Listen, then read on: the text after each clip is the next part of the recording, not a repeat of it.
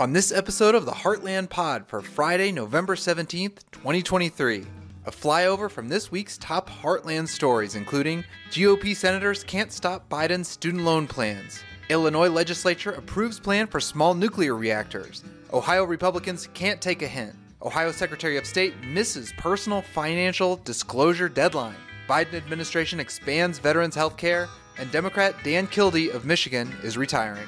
I'm Sean Diller in Denver, Colorado, and we're glad to have you with us. If you're new to our shows, make sure you subscribe and leave a 5-star rating wherever you listen. You can also find Heartland Pod content on YouTube and on Twitter at the Heartland Pod. All right, let's get into it. Senate Republicans fail to kill President Joe Biden's income-based student debt relief plan. Senator Joe Manchin of West Virginia was the sole Democrat who joined Republicans in backing the resolution, which failed. Following the vote, Senate Majority Leader Chuck Schumer said there are millions of students, poor, working class, who will benefit from what the president has done. Republicans don't think twice about giving huge tax breaks to ultra-wealthy billionaires and large corporations, but when it comes to helping out working families with student debt relief, suddenly it's too much money, it'll raise the deficit, and we can't afford it. Give me a break. The Department of Education unveiled the Saving on a Valuable Education, or SAVE plan, hours after the Supreme Court in June struck down the Biden administration's one-time student debt cancellation that would have forgiven up to $10,000 in federal student loan debt for anyone making less than $125,000 per year. Borrowers who receive Pell Grants would have been eligible for an additional $10,000 in forgiveness of federal student loans. The new income-driven repayment plan calculates payments based on a borrower's income and family size and forgives balances after a set number of years. More than 5.5 million student loan borrowers have already enrolled in the SAVE plan, according to data released by the Department of Education. Repayments on federal student loans restarted last month after a nearly 3-year pause due to the coronavirus pandemic. With the SAVE plan, borrowers with undergraduate loans will pay 5% of their discretionary income rather than the 10% required under previous income repayment plans.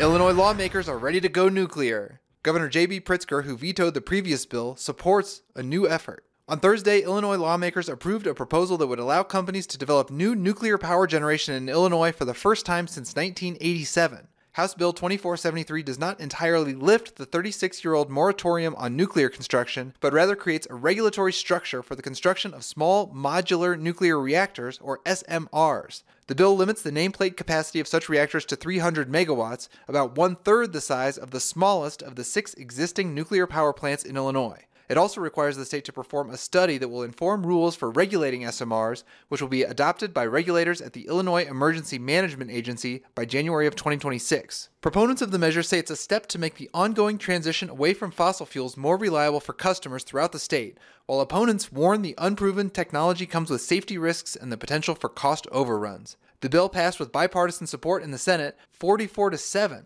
and in the House it was 98-8. The opposition came exclusively from Democrats. Democratic Governor J.B. Pritzker said in a statement that he would sign the bill. He worked with lawmakers on the new bill after vetoing a broader measure this summer. Leadership of the Illinois AFL-CIO umbrella labor organization released a statement calling the policy important for our state's economy and our clean energy future. It echoed a release from the Illinois Manufacturers Association saying that it would allow the state to continue leading in energy and manufacturing innovation. The legislation's sponsors, Republican State Senator Sue Rezin and Democratic State Representative Lance Yednock, said the bill has the potential to bolster Illinois' electric reliability as intermittent sources like wind and solar begin to make up a larger portion of the state's energy output.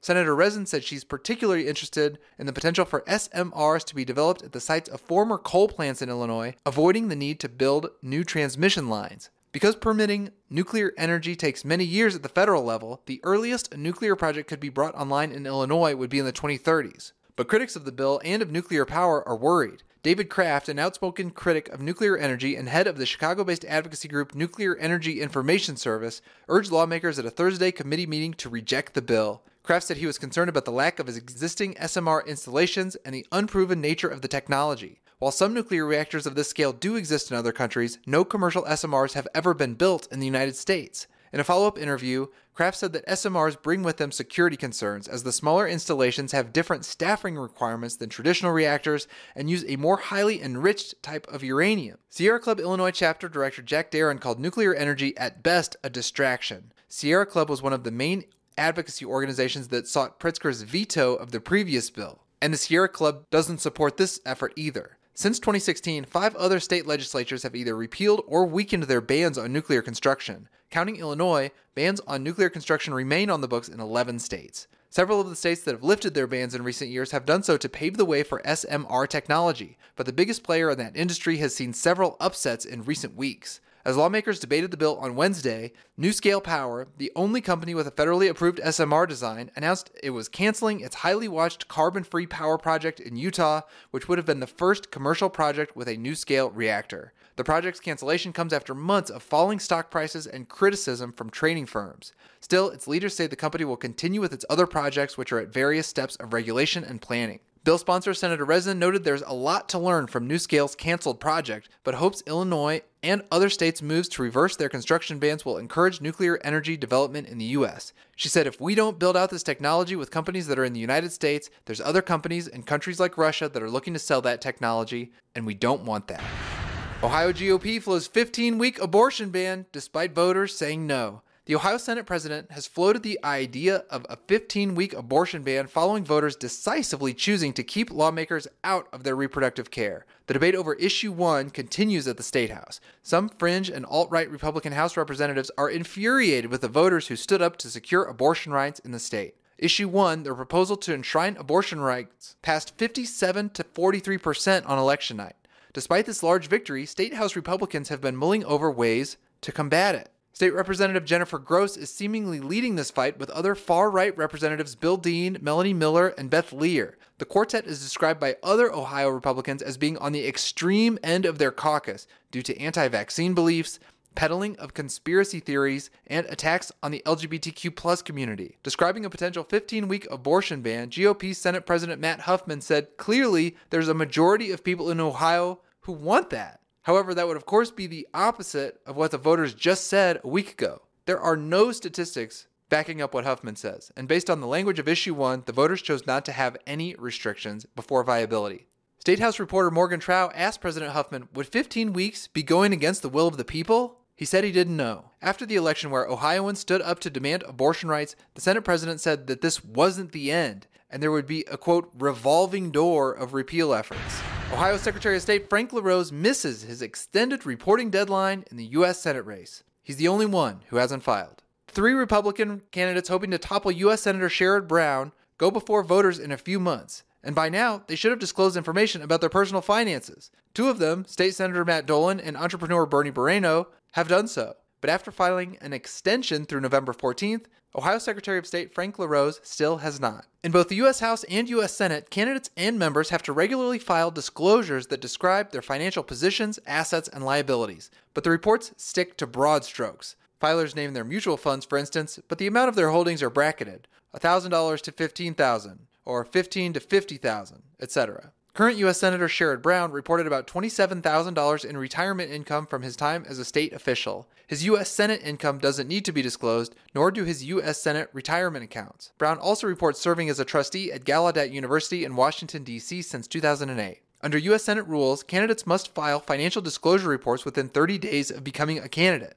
Secretary of State LaRose announced his candidacy July 17th and filed for a financial disclosure extension August 9th. The extension gave him until November 14th to file. Despite the 90-day reprieve, LaRose has not filed. The Ohio Capital Journal reached out to his campaign to see if the report had been filed but not yet posted, or if the campaign has requested a further extension, but the campaign did not respond. Late filing carries a $200 penalty, and failing to file or filing a false report carries a civil penalty of up to $50,000. LaRose's failure to file thus far is particularly notable given a $250,000 personal loan he made to his campaign in September. While his Republican opponents have loaned their campaigns significantly more money, LaRose doesn't really have that kind of money. His previous disclosures from his time as a state lawmaker don't suggest he'd have that sort of cash readily available. Chagrin Falls Republican Matt Dolan comes from a wealthy family that owns the Cleveland Guardians baseball team.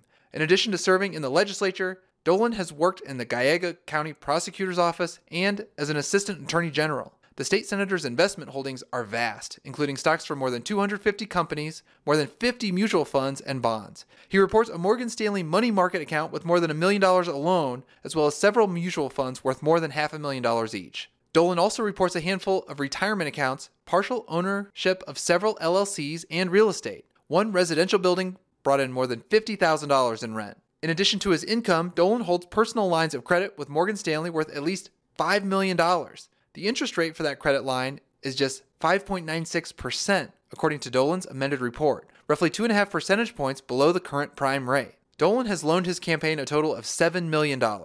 Next, there's Bernie Moreno. If anything, Moreno's disclosure is even more complex. The Westlake entrepreneur began his business career selling cars, and his report describes his role as director of 17 different automotive business entities, most of which are no longer operating. But from cars, Moreno has branched into several other lines of business, including real estate and tech. Moreno's assets are held in a series of trusts, and the report includes several notes about partial ownership and recent sales. He owns 65% of Driver LLC, for instance, which the report values at between $5 and $25 million. Moreno recently sold off his stake in a different company called Champ Titles and reports making more than $5 million on the deal. He has investments worth at least $500,000 in a handful of Tel Aviv companies working technology, social media investing, and healthcare AI. Moreno has also invested in ARIANA, the venture capital firm U.S. Senator J.D. Vance of Ohio started before running for office. Vance has endorsed Moreno's Senate bid. Moreno also reports owning millions in residential and commercial real estate. He owns 43% of a home in Ocean Reef, Florida worth at least $5 million.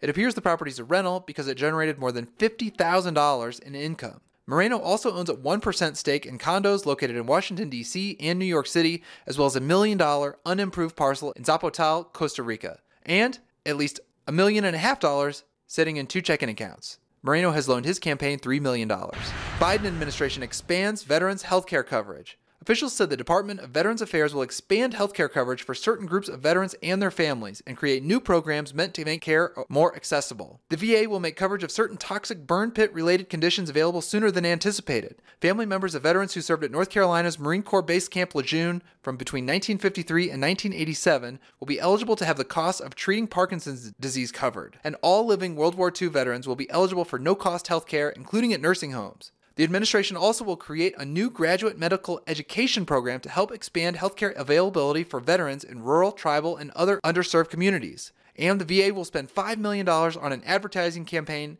aimed at having more veterans sign up for services. And Representative Dan Kildee, Dean of Michigan's U.S. House delegation, won't run for re-election in 2024. The retirement leaves open a key seat made more competitive with redistricting. Kildee, who's 65, said a cancer diagnosis this year caused him to reassess his career plans.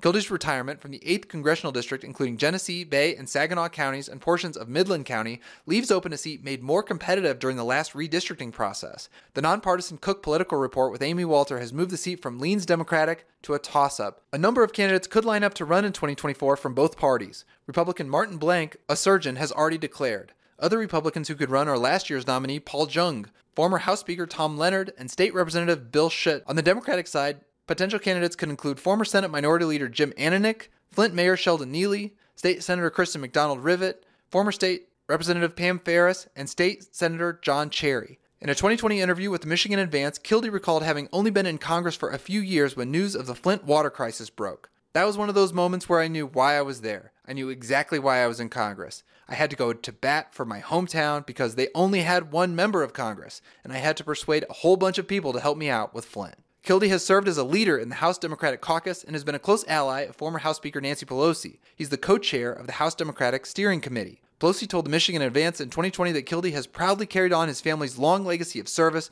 becoming a tremendous champion for the people of Flint and all Michiganders as part of leadership. As a powerful member of the Ways and Means Committee, his persistent, dissatisfied leadership has delivered critical resources to strengthen and develop his community and ensure that our budget remains a reflection of our nation's values. Congressman Kildee's bold vision and expert guidance as Chief Deputy Whip has been invaluable to House Democrats as we work to advance progress that made a difference in the lives of hardworking families in Michigan and across the country. Michigan Governor Gretchen Whitmer said through a statement that no one fights harder for his constituents than Dan Kildee. Congressman Kildee knows the Bay region like the back of his Michigan mitten, and I am so grateful for our productive partnership. I'm grateful for our collaboration to bring progress to areas of Michigan that too many have left behind. We brought good-paying, middle-class manufacturing jobs back to Flint, worked to lower the cost of prescription drugs with President Biden, and delivered on the issues that make a real difference in people's lives. U.S. Representative Alyssa Slotkin called Kildee's retirement a huge loss for Congress, for Michigan, and for me personally. The center of his work is and always has been his hometown of Flint,